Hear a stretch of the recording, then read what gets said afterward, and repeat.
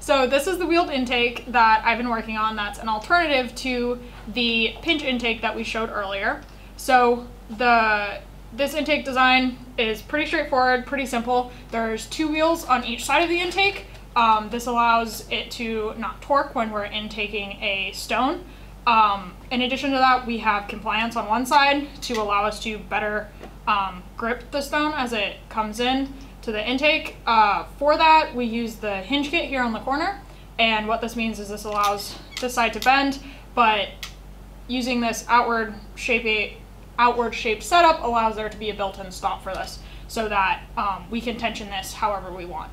And so as you can see here, we're just using a simple piece of surgical tubing to give us that tension to close these motors, or to close these wheels around the stone while it's intaking. So we're going to demonstrate that now.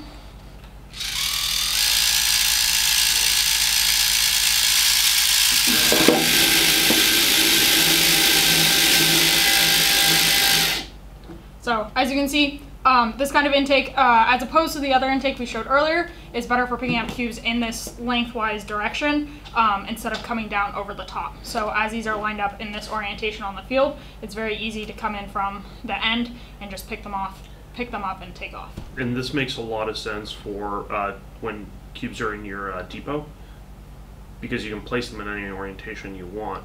By placing them in this direction with this style of intake, it makes it really straightforward.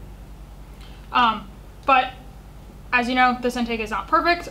There's a lot of things that could be improved about it, but it's a very straightforward intake that is built out of using just simple pieces. So.